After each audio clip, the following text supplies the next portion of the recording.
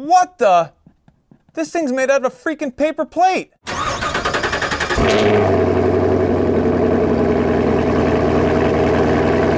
Hey, what's going on, guys? I'm Jimmy with One Road. Today, we're gonna be installing these awesome Infinity Primus component speakers in my 1995 GMC Suburban. I've owned this truck for quite a while now, and one of the biggest downsides while driving is the factory stereo system. It is downright terrible. It's got a tape player in it, and the speakers are literally thinner than the paper plates in my kitchen. Well, today is gonna change that. I recently had to take the door panels off to fix the interior door handle, and I figured, man, since that door panel's off, why not swap out these speakers? And that's what we're gonna do today. Back in the day, I drove a 2003 Dodge Ram pickup truck with the upgraded Infinity speaker system in it, and I couldn't believe how good it sounded. So that's why I chose to go Infinity with these new speakers. I read lots of reviews saying that these things were awesome, and that's why I chose this particular model. What's strange is this thing actually came with component speakers from the factory. It's got a separate woofer and a tweeter. I could have just went for an all-in-one speaker, but I decided to go with component just to try to get the best sound possible. All right, guys, well, here's the box. Let's open it up.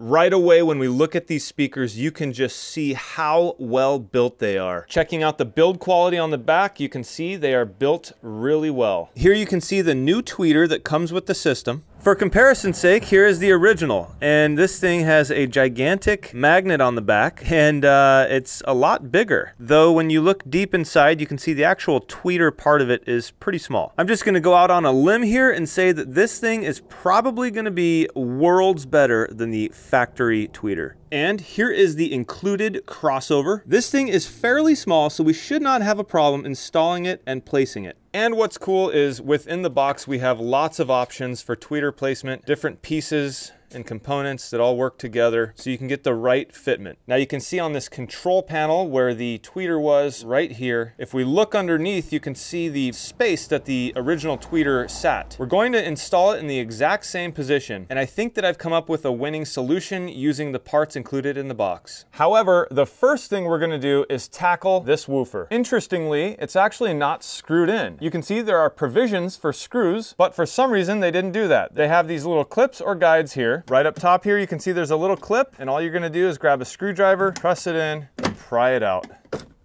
Just like that. Now this whole speaker is just gonna rotate out. Come on, baby. There we go.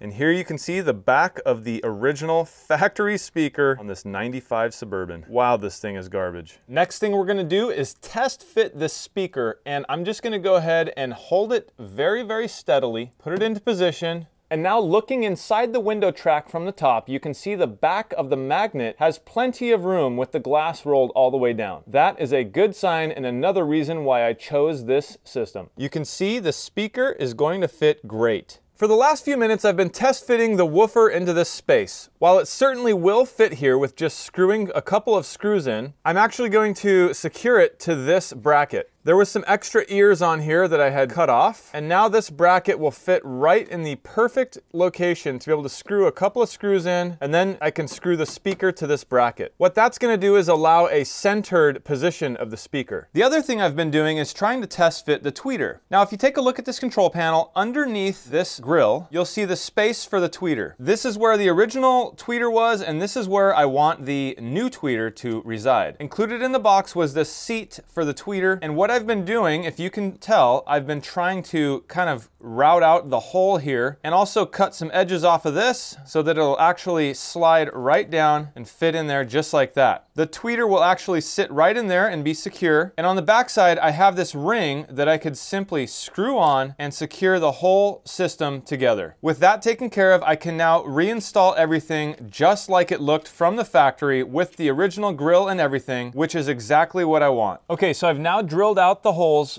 for the screws. I'm gonna be using these self-tapping screws, and now when I fit this bracket, I should be able to just screw it right in and secure it.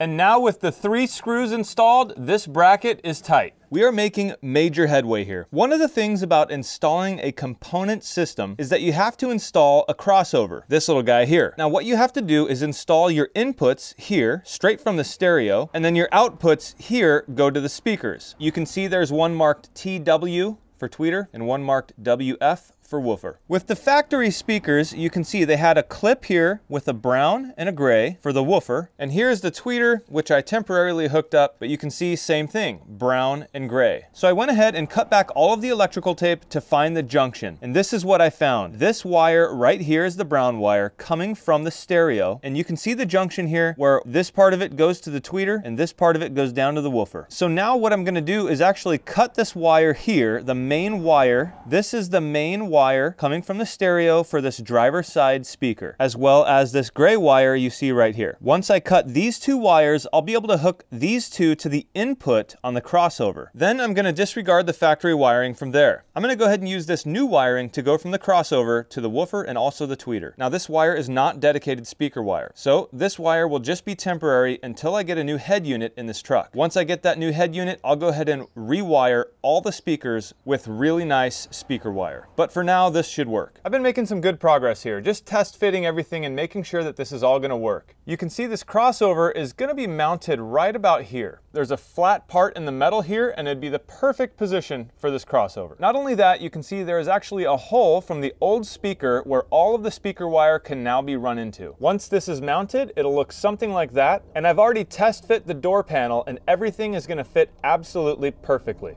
All right, guys, well, we are making progress yet again. You can see I have the sub installed completely. This sucker is not going anywhere. I also have that crossover installed. And if you look down behind the woofer, you can see the 2 red wires. I marked one of them with black tape just so I know which one is negative and which one is positive. They are wire tied up and everything is good to go. The only thing left to do at this point is to figure out my connection for this tweeter, put the door panel back on, and set this control panel. Well, the door panel is now back on. Everything is hooked up and back together. Oh, except for all of that. Well, guys, I've only done the driver's side so far. So for now, I'm just gonna go ahead and leave my dash and stereo loosely put so that when I take off that passenger side door panel, I'll be able to figure out the wiring to the back of the stereo and everything that I had to do just now. I gotta say, guys, it was not easy. Basically a complete custom install. Although the speakers were pretty much the same, I had to refit everything, making sure that the speaker fit to the bracket correctly, making sure I had the right screws and the right holes. Also chasing wires, cutting open wire looms, checking for continuity, and making sure that basically I'm hooking up the correct wires to the crossover and then to the speakers. Well, I have yet to turn them on, so let's go ahead and turn this thing on and see what it sounds like. All right, guys, so you can see what I was talking about. I still have the original stereo here. I plan on swapping this thing out very soon. But for now, let's go ahead and listen to just a few seconds of the radio.